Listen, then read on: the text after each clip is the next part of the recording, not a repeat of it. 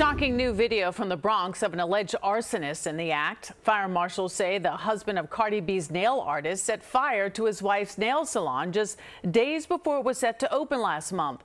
Eyewitness News reporter Marcus Solis is live in the Throg's Neck section with details. Marcus?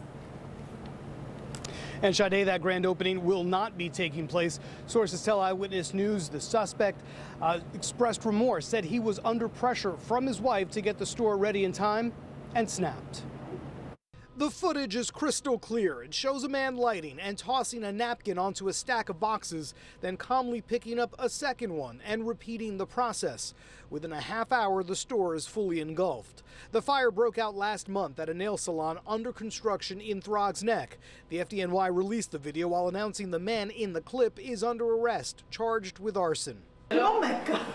The video eliciting jaw-dropping reaction next door at one of two stores on East Tremont Avenue damaged during the firefighting effort. The back door totally broke, and the roof, they have a three big hole on the roof, and that door is totally finished. The suspect is Nguyen Bui, husband of salon owner Jenny Bui, a star nail artist of sorts best known for styling rapper Cardi B's nails.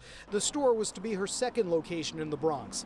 After the fire, Bui started a GoFundMe page claiming she lost roughly $150,000 worth of merchandise and equipment and that the store was uninsured because it hadn't opened yet. Oh, it was a big sob story, not a little sob story. It was a large sob story. And that's all I heard. I don't know, I worked next door, so I was very concerned about it. I'm concerned about the neighbors and the neighborhood.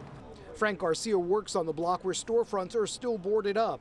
Bui is also charged with criminal mischief and reckless endangerment. Fire marshals say they discovered the hard drive with the video while searching the charred remains in the store. It's just astounding me that, someone would go to these levels for these reasons. I just, people will be people. What am I going to say?